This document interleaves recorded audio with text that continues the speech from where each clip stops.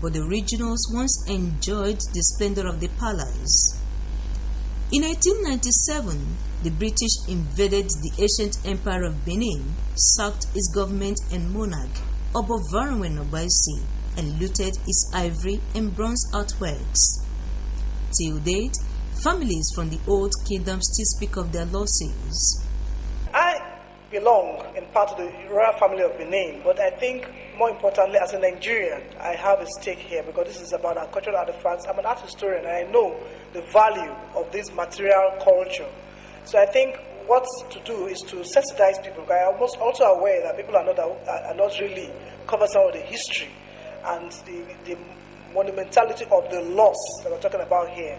To remove 3,000 to 4,000 artifacts from a particular culture is a great loss to Nigeria, particularly as these works are being shown in Europe and so much revenue is being made from gate takings at museums and publications, postcards and books that are being written by foreigners who have access to these works, while the indigenous, those who actually own these works, are not given the opportunity to see the works. After 113 years, the country is yet to recover its art pieces.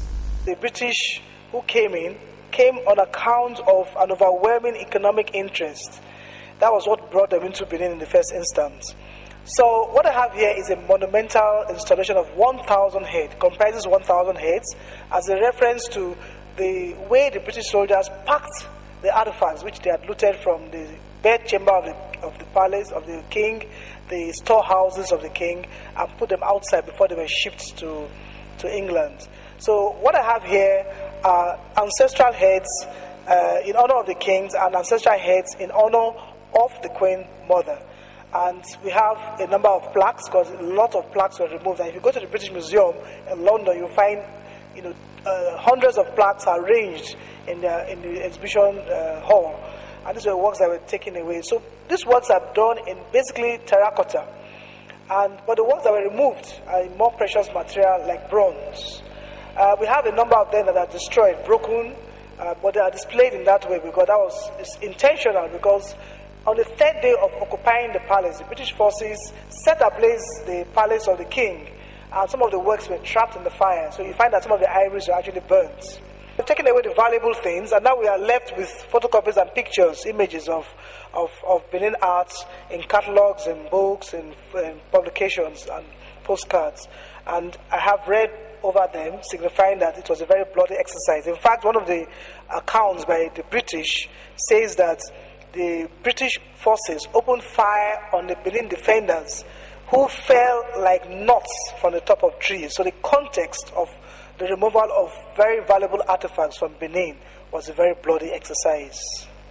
Among the stolen works is the Festac mask, which is secretly locked away in the British Museum. In 1977, when the Festival of Arts and Culture was to take place, the government wrote to the British government to repatriate Queen Idia mask, but the British government gave conditions. First, they wanted a huge amount of money. At the end of the day, they refused on the ground that they were not sure of the environment in which it would be kept. Now that must be considered as a gratuitous insult. That those who steal your property are now talking about your inability to keep them. Who is guilty? Is it the man that didn't keep his things in a proper environment, or the one that steals it? But since 2007, we've been in constant dialogue and correspondence with the British Museum on the need to return the mask, either on the basis of legality or morality. Indeed, we were so desirous of having it for the celebration of the 30th anniversary of Festac. Unfortunately, the British refused on the ground that, yes, it's been with us for some time. I'm quoting the director of the British Museum, Neil McGregor, who said that instead of talking about retrieval of stolen artifacts, we must try to look for other areas of cooperation, such as what they are trying to do with the Ford Foundation in upgrading or rehabilitating the National Museum in Lagos. In my view, that was evasive. It didn't address the question, it begs the issue. The issue of repatriation of stolen artworks has attracted the attention of major international organizations like UNESCO. UNESCO has organized many conventions which aimed at discouraging countries from stealing artworks of other countries. Nigerian government is signatory to the conventions that prohibit both import and export of cultural property. Several requests have been made by the government to British Museum, ethnology museums in Germany and Austria to return the stolen artworks. The Oba of Benin has sent delegations to some of these countries, all to no avail. Many of these countries are holding on to the works on the grounds that the UNESCO 1970 Convention does not cover works of art stolen before 1970. Most Africans, including us, are now asking that UNESCO amend this convention to let the provisions in that convention cover stolen artifacts before 1970. The justification that those who are holding on to African works of art now are having is that those works had been stolen before the 1970 UNESCO Convention.